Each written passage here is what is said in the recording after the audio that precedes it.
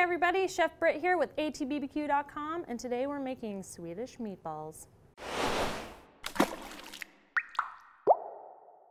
So we're getting close to Christmas, and this is a dish that was often served, actually not often, every single time was served for Christmas Eve dinner, I should say. And it's basically just a really traditional, very mildly spiced meatball with a brown gravy. And a lot of love goes into this whole process. And it just reminds me of the big smorgasbord that my grandma would put together every Christmas Eve. So these Swedish meatballs would show up at every Christmas Eve dinner that my grandma would put together. A big smorgasbord of everything in the Swedish fare, including lefse, the lutefisk, all the breads and sweets. But the Swedish meatballs were just the highlight of the dinners. So a lot of love goes into this dish. Shout out to Peaches, a family friend who gave us this recipe. And so let's just get started right on with the meat. Okay, so this recipe is going to be a mixture of both lean ground beef and lean ground pork. And I'm actually going to grind the pork today. The reason why I'm doing this is because a lot of the ground pork that I was finding at the market was a little too fatty. So I'm going to go ahead and grind a pork loin here because it's a leaner cut as opposed to, let's say, a Boston butt or pork shoulder. All right, so I'm going to go ahead and use the Anchor Shroom today with its grinder attachment.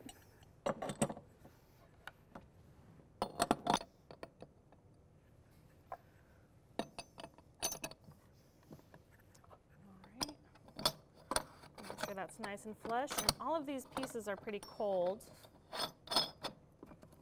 So I had these pieces chilling in the freezer just to keep the meat cold and get a really nice clean cut.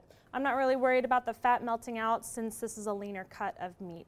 All right, and I'm going to cut these into some manageable pieces so I can run them through this grinder.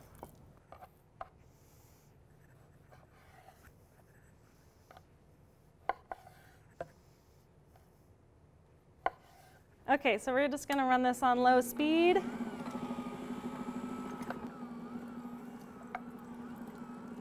And we're just grinding this on a medium die.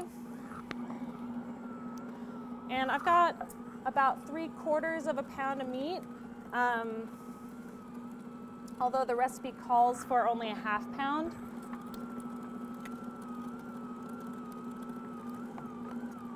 And there's inevitably a little bit of loss that just gets caught in the grinder.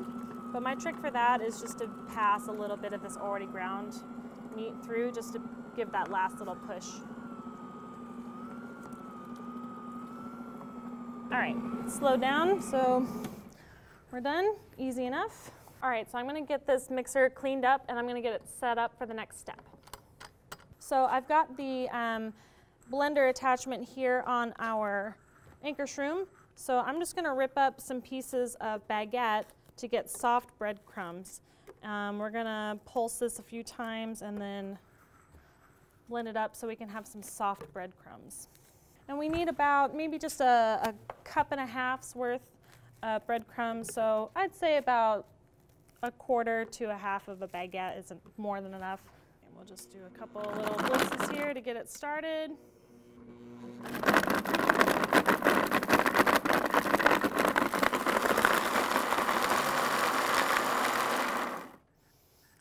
Let's see. So we don't have to break them down much further than this. We're just going to add this as a binder to our meatball. So before we move on to the next step, let's add it to our mixing bowl with some 1/2 and 1/2 to let it soak. Okay, so I'm just going to measure out about 1.5 cups here. Sweet. All right, and then I'm going to add about 1 cup of 1/2 and 1/2, and we're just going to let all these breadcrumbs soak up that moisture.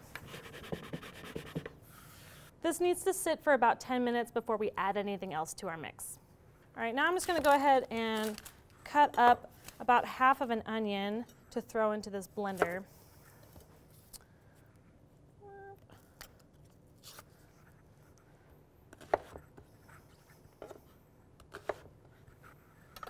Okay, and this onion is actually so huge that I think I really only need about half of a half here, because I just need about a half of a cup of chopped onion in the ends. We're just gonna blitz this. Okay. We just wanna get a pretty fine mince on this, because we're gonna mix it into our meatball. Also, insert tears.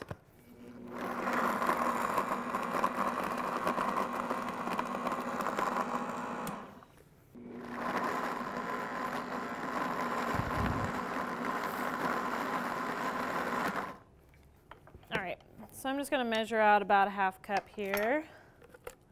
Try not to cry while I do it.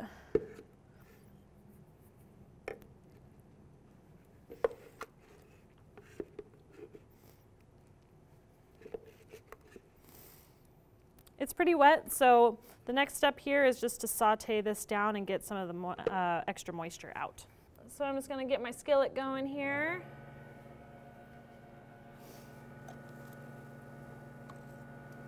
And I'm going to throw about a tablespoon of butter down.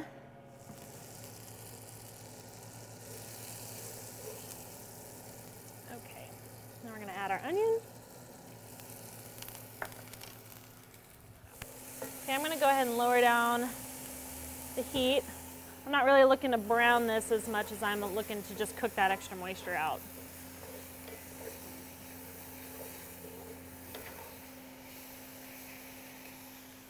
Well, I accidentally got just a little bit of color on there, but it's really not going to affect the end flavor too much. What I really want to do is just soften them up and then get some of that extra moisture out, so I'm not too worried about it. All right, so now I'm going to just add it on in here, and then we'll start putting the rest of our ingredients in with this meatball mix.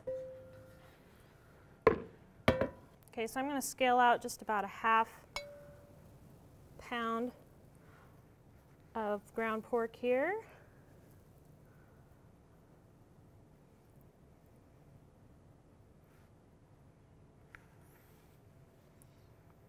There we go.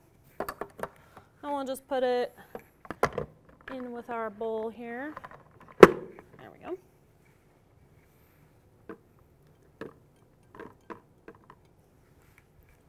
All right, then we're adding a pound of our lean ground beef.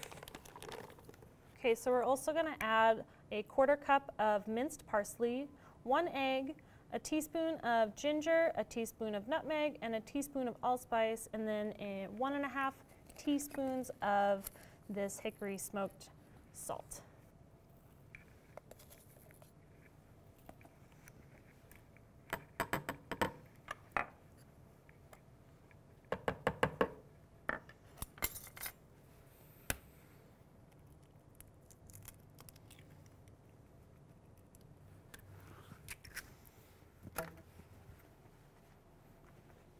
So I'm going to go ahead and use the single wire beaters here, and we're just going to mix it until it's fluffy.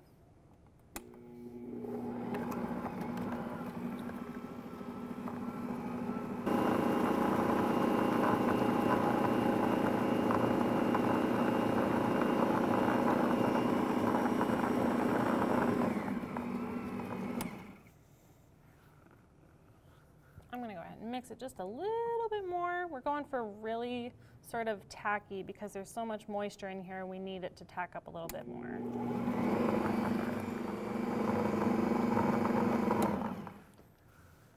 Alrighty. Scrape it down, make sure we're getting an even spread.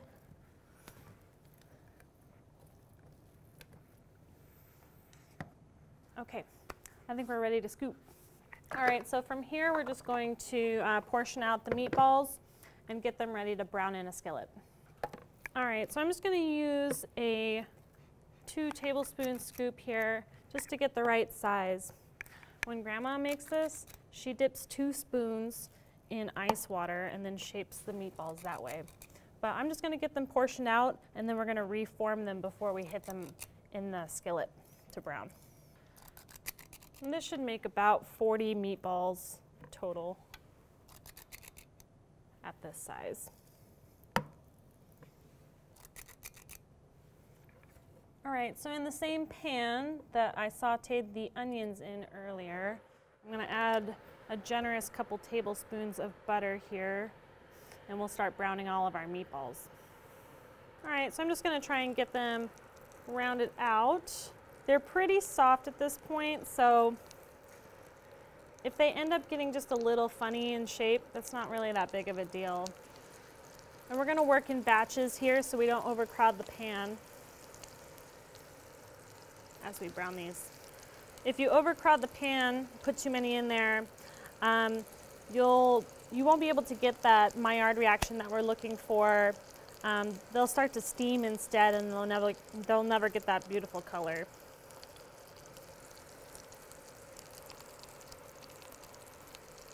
All right, let's start turning them. That's beautiful. We're just gonna roll them around a couple times here.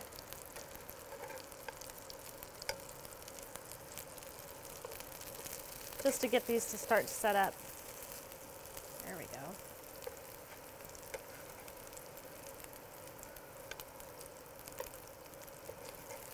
All right, so once we've got the color on all sides here, we'll just put them off to the side because we're gonna build a brown gravy with all the pan drippings afterwards.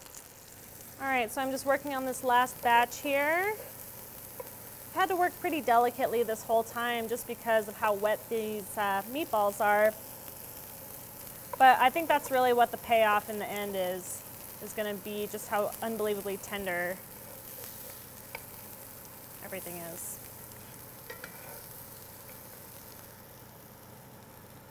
So I've just added a little bit of butter here and a couple tablespoons of flour, and we're going to create this roux.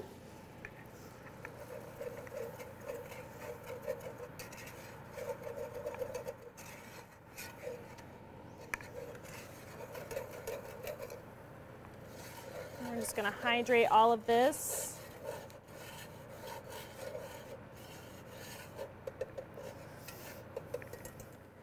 All right, and I'm just going to add just a little bit of this beef stock just to get the flour really cooking to start off, and then we'll add more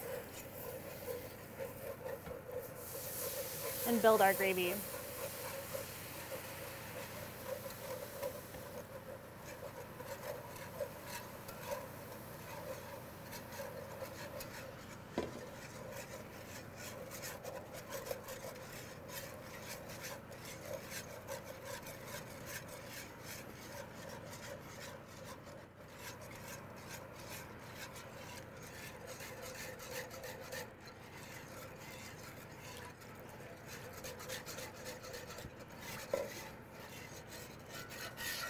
All right, so I've just been stirring and stirring and stirring as this comes together.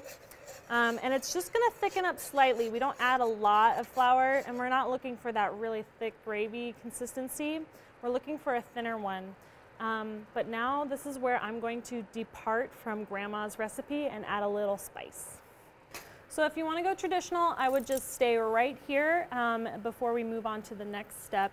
But because I want to just spice it up a little bit, I'm gonna add a little bit of this Oak Ridge Jaw Love Jamaican jerk seasoning. And I know it's not Swedish, but it has a lot of the same ginger, allspice notes in there. But it's also got Scotch bonnets in there, so pretty spicy pepper.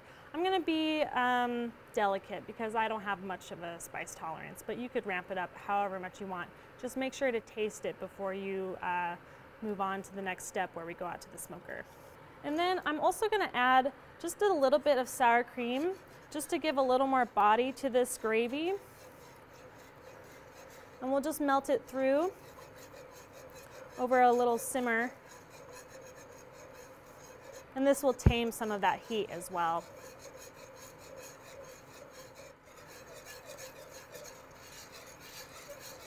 So that's that. We're gonna go ahead and just put the meatballs back in, and we're gonna go out to the smoker. All right, so I've got the YS640s set up at 250 degrees. We're gonna keep this open and uncovered as we put it on the second shelf here. We're gonna come back every 15-20 minutes and give this a nice little stir and make sure that that smoke is really adhering to the sauce and the meatballs. So So it's been about 15 minutes. We're just gonna give it a little turn here. All right, so not much has happened. All we're really doing is just trying to get the smoke to adhere to the meatballs and the sauce. And having it open like this is gonna help the sauce tack up a little bit too. Just kind of releasing them. And then I'm just gonna roll them around a little bit here. But again, they're still pretty soft, so you gotta be delicate.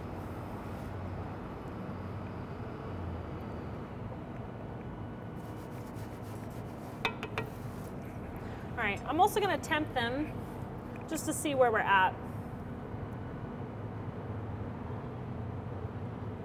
About 120. So I'm gonna give it just another 15-20 minutes and we'll check on it then. All right, so we've checked it a couple times along the way, but it's been about an hour, so let's give it a final look here.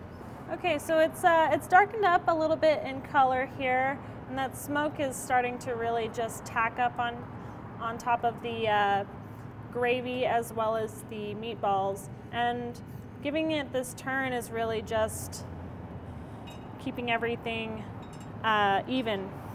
Okay, now I'm gonna temp it here. We're gonna see.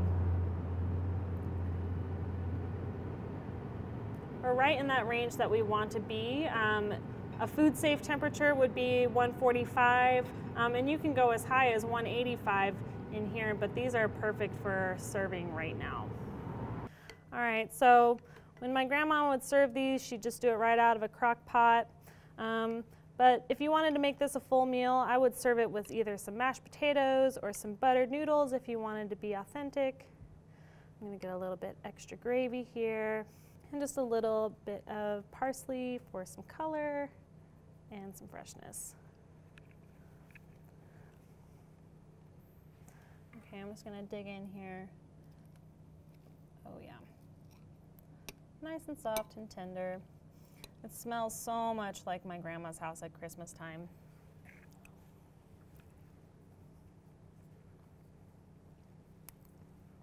It's so tender. It makes me feel like Christmas.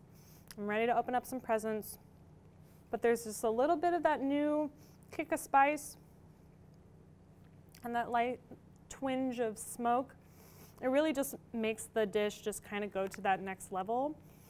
And you know, I'm really happy that this recipe has been passed down to me, but I'm also happy that I kind of tweaked it a little bit, all for the better. Well, thank you for joining me today. Feel free to head on over to atbbq.com/thesauce to see more recipes, and to head on over to atbbq.com to check out all of the products that we use today. And happy holidays. For more recipes, head on over to atbbq.com/thesauce, and we'll see you soon.